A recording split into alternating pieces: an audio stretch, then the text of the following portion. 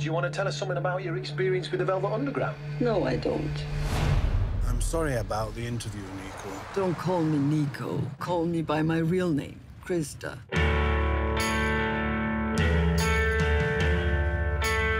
My life started after the Velvet Underground, when I started making my own music. It was Jim Morrison's idea. He asked me to write down my dreams. You travel around with a sound recorder. I'm looking for a sound I heard when I was a kid. The sound of Berlin being bombed. What are you doing? We got me a band of amateur junkies.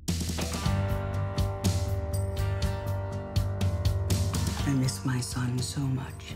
I was too young and crazy to take care of him. Would you have preferred more commercial success? I can't stand that word, commercial. Do you like working with my mom?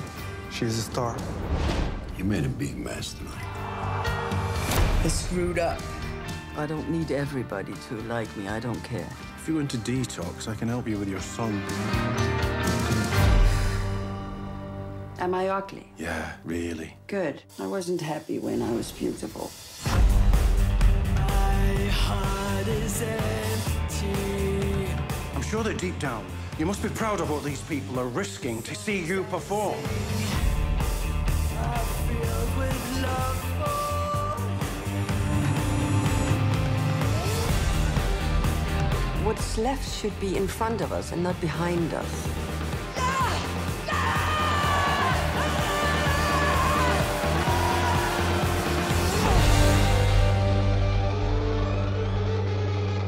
My plan is to become a very elegant old woman.